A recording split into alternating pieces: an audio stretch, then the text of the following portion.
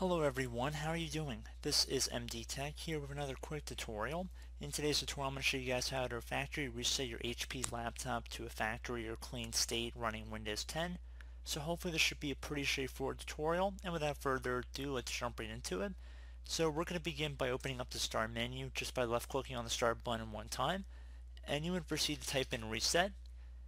Best match should come back as reset this PC right above system settings. Just left click on that one time to open up the settings window here. Now directing our attention over to the right side, underneath recovery, reset this PC. If your PC isn't running well, resetting it might help. This lets you choose to keep your personal files or remove them, and then reinstalls Windows. Left click on the Get Started button. Now for choose an option, we have two options we're presented with. Keeping your files, which will remove apps and settings but keeps your personal files, which I would still highly suggest you create a backup of on an external media source like a USB flash drive or DVD just in case, as well as remove everything, which will remove all of your personal files, apps, and settings, a true factory reset, which is what we're going to select for this tutorial. And we are going to have a couple more prompts we're going to have to get to before we actually get to the reset process.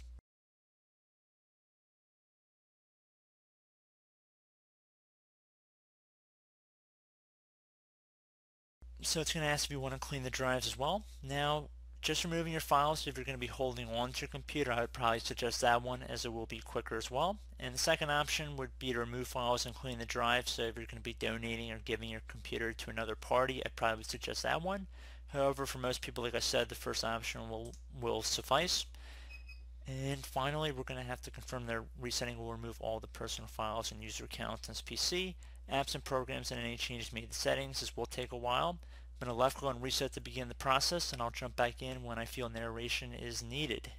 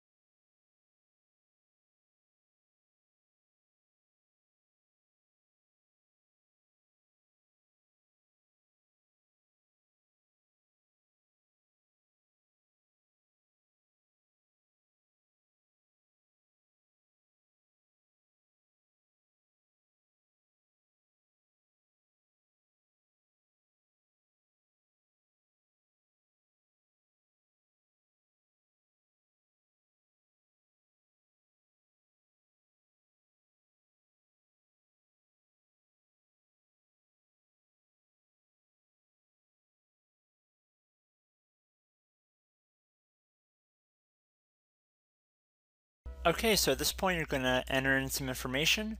You're going to enter your country, preferred language, keyboard layout, and what time zone you're in. And then once you've checked all of that, you're going to select Next. It'll begin applying these settings.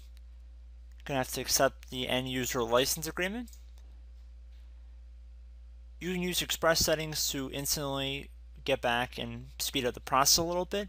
Or you can click on Customize right here. It should be the middle button. And you can customize what you're exactly installing when you're resetting Windows 10. So if you want to disable sending input data to Microsoft, you can deselect that by clicking inside of these horizontal boxes. And you can go through and check them out on your own, but I'm going to keep most of them default how they are. And I'm going to select Next here. I'm going to select Next again, and you guys are more than welcome to go check through and see exactly what you are agreeing to. I'm just trying to speed this video up a little bit.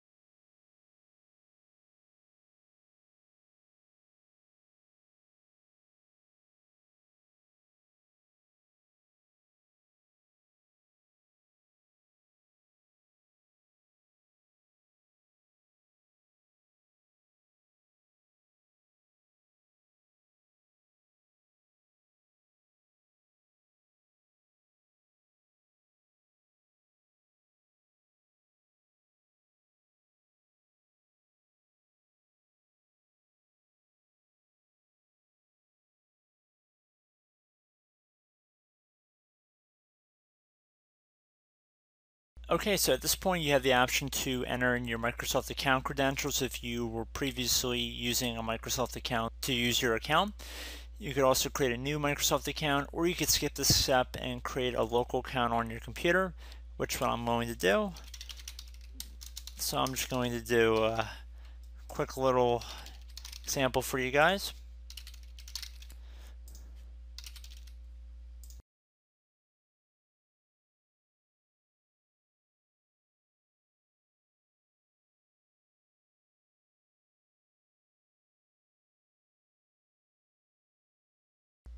I am not going to enable Cortana, so I'm going to select Not Now.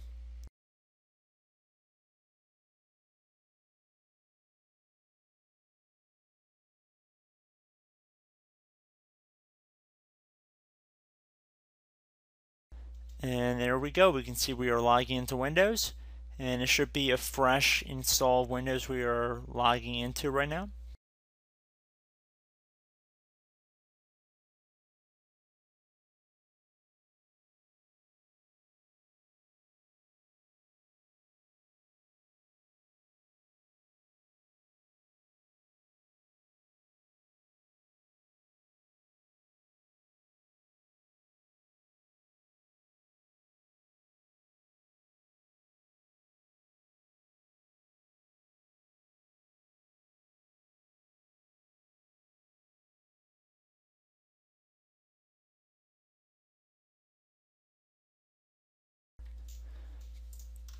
Okay, so we actually have an update waiting, but I'm not going to select that, so I'm going to do Not Now, bottom left. Hello everyone, I'm back. So our HP laptop has been restored to factory settings at this time.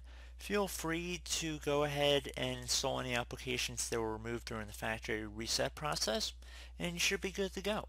So I do hope this brief tutorial was able to help you guys restore your laptop, and as always, thank you for watching, and I do look forward to catching you all in the next tutorial. Goodbye.